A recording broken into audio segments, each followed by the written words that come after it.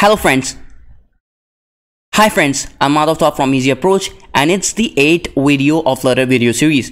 In this video, I'm gonna talk about again one of the most important widgets which is actually used for layout purposing. So it's similar to a column widget and it is actually called Row Widget. If we want to show all the widgets in one row, we can use Row Widget for it.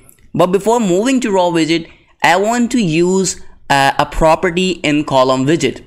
Suppose if I want to show all these widgets which is actually in a column at the center of this main axis or at y-axis, because y-axis is the main axis of this column. What I can do, I can give alignment to all these widgets. And how can we do so? We can write here main axis alignment, because as I said, column widgets main axis is actually y-axis and we want to align all these widgets at the center on y-axis. So that's the reason why I'm using main axis alignment.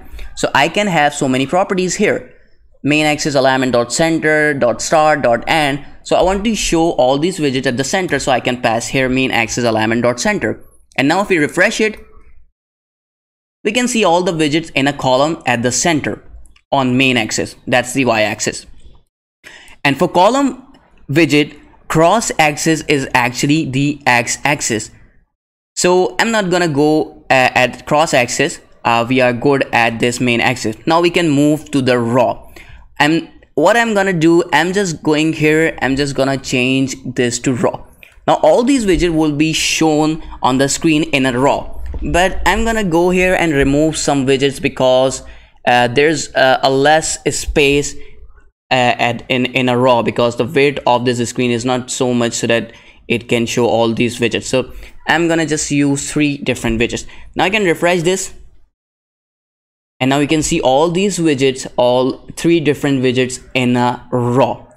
As I have given here main axis alignment dot center, that is the reason why this whole row is actually at the center. All these widgets are at the center because the main axis is the x-axis for row, and you can see all these widgets are at the center at x-axis. Now if I want to show it not at the center, I can give here start.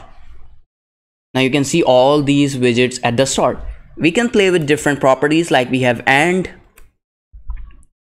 You can see all these widgets at the end.